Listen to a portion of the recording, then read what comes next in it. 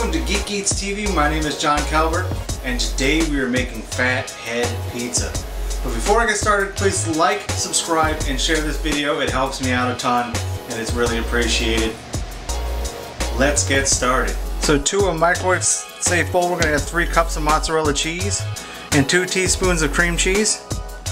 Then we're going to microwave that on high for 1 minute. Then we're going to mix that up. And if it's not melty enough, you can stick it back in the microwave. And to the melted cheese that's been combined, we're going to add 1.5 cup of almond flour. And combine that.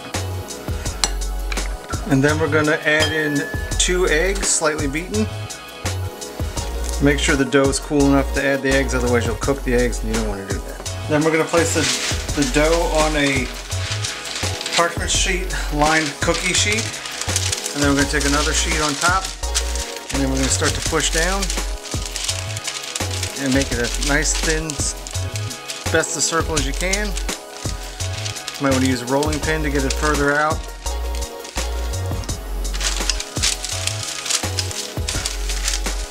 Then with a fork, we're going to just poke a bunch of holes in the crust. This will prevent it from rising. And now we're going to bake this for 8 minutes at 425 until it's nice and golden brown. Once the crust has been cooking for about 8 minutes and gets nice and brown, I take it off the parchment paper and put it on a pizza baking sheet, and then we'll add some low carb pizza sauce and get that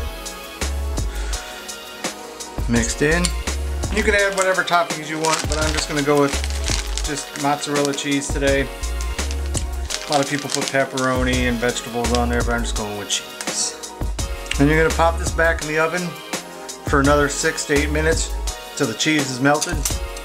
Let's keep an eye on it so you don't burn it.